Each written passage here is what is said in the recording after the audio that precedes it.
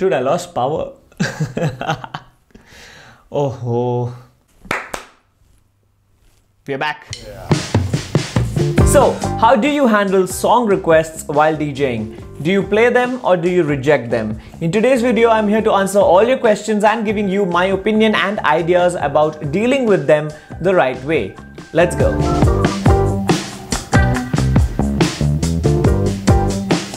Hello there boys and girls, welcome to my YouTube channel. My name is Deep and this is where I do a lot of DJing and tech related tutorials, tips and tricks to help you become a better DJ and to help you get better at using technology. So if you're new here, please consider subscribing. Now if you're a DJ, I'm sure you must have come across song requests while performing, and this can be a distraction to a lot of DJs, and to a lot of other DJs it can also be an opportunity to improve their DJ set. Well, how do you deal with these song requests? So dealing with song requests is something one must learn because it can either make your DJ set or break your DJ set. So first, let's discuss the biggest question of them all, and that is, should you take DJ requests or should you not take requests while performing? Some DJs absolutely hate requests. In fact, they also put signs in front of their DJ console which says no requests, and they are also very rude when someone walks up to them asking for a song request. I'm not a jukebox, go listen to your track on your phone. On the flip side, there are DJs who don't mind requests. In fact, they're open to taking requests. And if you ask me, I belong to the second kind. I don't mind requests. But the requests will come. There is no stopping from people coming and asking you for song requests. So my recommendation number one is listen and judge. In my opinion, you should always listen to their song requests because being polite is a good thing and there's no harm in listening to their suggestion. Whether you play it or not is a different thing altogether, but I recommend that you always listen to their request. Because the chances are it might be a good request, a song that you haven't thought of or forgotten, and maybe it'll mix well in your DJ set. So listening to your crowd can actually help in improving and shaping your DJ set in a better way. However, it also depends on if that song request is a good song or a bad one. So now when you get a song request, you will have to ask yourself, is this a good request? Can you play it at the venue that you're currently playing at? Will it be appreciated by the crowd, or will it ruin the flow or the energy of the crowd? This is a judgment you will have to make. Because no matter who comes up to you and asks you for, say, Dancing Queen or Channa Mereya at a peak hour when the energies are up here, you cannot play that song request, because that will ruin the energy of the club entirely and the people will start moving around. You will no longer have any control over your crowd, and in some instances the crowd can also boo you. But if it's a song that fits well, or maybe you were going to play that song anyways during the set, you can simply say, sure, I will mix that in, and go ahead and play that track as soon as you can in the mix. Handling good requests is easy. You just fit them in when you can and everyone's happy. And now comes the difficult part. How to handle bad requests. Requests that you cannot play no matter what. You see, there can be three situations in this. The easy bad requests. Requests that you can simply ignore. Then the regular bad requests which you'll have to find a way to skip. And then comes the difficult bad requests. Requests that you know that no one will like, but you'll have to play them because someone is pointing a gun at you. Let me tell you how to get out of each situation. Starting with the first one, easy bad requests. So let's just say that there is this drunk person who comes up to you and says, can you please play my song? My first rule of thumb for bad requests by drunk people, just say no. I'm sorry, I cannot play your track. If they come back, just say sure, let me play that for you, and then ignore it.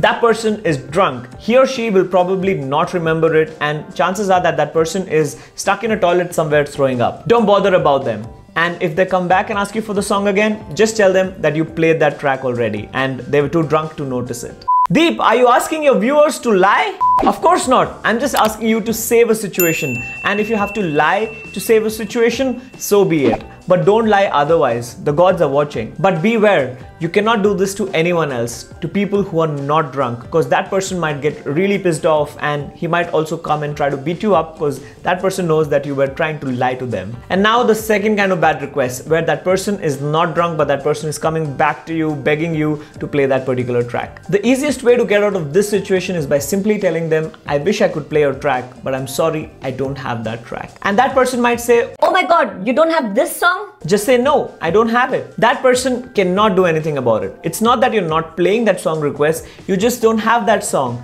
Nobody can do anything about that situation. They might come and say, play that track on your phone. Just tell them you don't have a headphone jack on your phone, and that's a thing in 2021. You don't have a headphone jack on your phone. I don't have a headphone jack on my phone. So you can't connect. And if you have a headphone jack, or if they come and give you a phone that has a headphone jack, just tell them you don't have an aux cable. You don't have a cable to connect that to the mixer. I mean, what else can they do? And by this time, most people give up. Just tell them, I'm sorry, I wish I could play your track, but I don't have it. And then smile at them and tell them you will get it next time, and just get over it. But if you're not playing that track, never say, yes, I will play that track, because you will go ahead and raise their hopes, and that person will keep coming back to you, and that person will distract you even more. So just say, sorry, I don't have it. One person hates you, but that's okay. You're out of the situation and we can all move on. Now comes the last situation, and that is that you have to play that track because that person is sitting on top of your head. You know that no one's gonna like that track, but you still have to play it because that person is not going to let you go. You don't have a choice, maybe because that person is the club owner's friend, or if it's a private party and that person is from the host side, a family member or the brother of the person who booked you. Whatever the case is, you will have to play this. Now, how do you get out of this situation without taking the blame of spoiling the party? Now, let me tell you how I handle this situation. You get your song ready, and then you invite that person onto the console, ask them to stand next to you, and then maybe take the mic and announce it. Ladies and gentlemen, playing this gentleman's request. And if you know their name, just announce it, playing David's request. And that is when everyone knows that it's not your choice of track, it is something that you're doing because you've been asked to do by this gentleman. And now when you play that track, everyone in the party or in that club is going to look at that person who requested for the track and let them know that it's a bad request. The people might even come up to you and ask you to change that song, and they might even go to that person and ask them to get out of the console. You can just look at that person, validate that you're going to change the track because no one likes it, and then just change the track and restart your DJ set. That person got a reality check and you saved your own. Now, right after this situation, everyone at the party will now step back in case they have a request, and they will not come up to you and ask you for a song request because they are worried that they might spoil the mood of the party.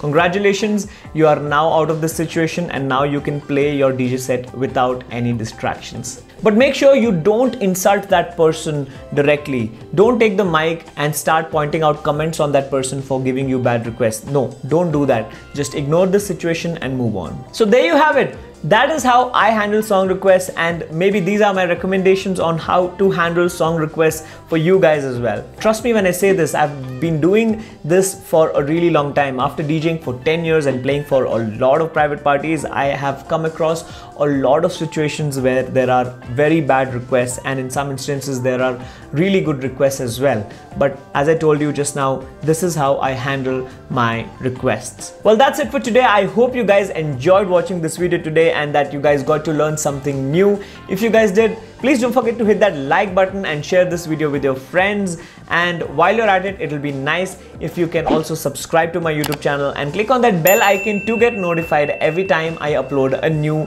video. That's been it. My name is Deep, and I will see you guys in the next one. Happy to help.